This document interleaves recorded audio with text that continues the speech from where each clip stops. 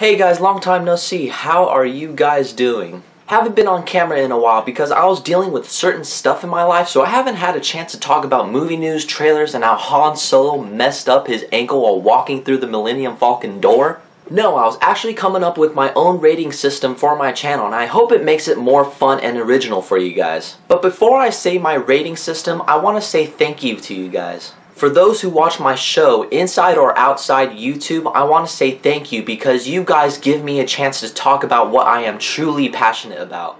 I love movies and I love talking about them, and when you guys take the time out of your day to hear what I have to say, it means the world to me. Now the reason I'm making my own rating system is, again, I want to make this more fun and original for you guys. And I've had a few people tell me that my rating system isn't too accurate, and I want to fix that problem, and I hope that this rating system helps fix it. So here we go. Here's my rating system. Coming in at number 1 is the highest level of shit I can give to a movie, which is the Abomination to Cinema rating. So yeah, no movie wants that award in my eyes. Coming in at number 2 is the Head Shaker rating. Cause you ever just walk out of a movie theater and then you're just like, nah, I don't know, that's just me.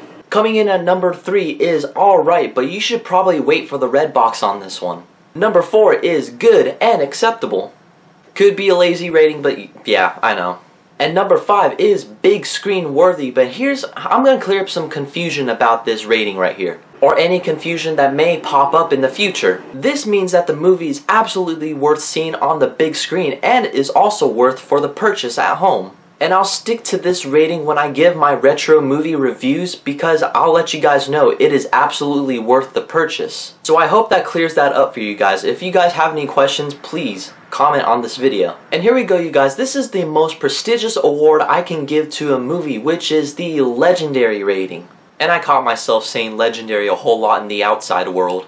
Here you go, guys. This is my rating system, and I may change it in the future, but for right now, I am sticking to it. And I have an animation for each rating, and I hope that in the next couple of months that you guys can see most of them. We'll just have to wait for these movies, you guys. That's it for now, but in the meantime, I have to get going. And I'm still gonna be doing this ending.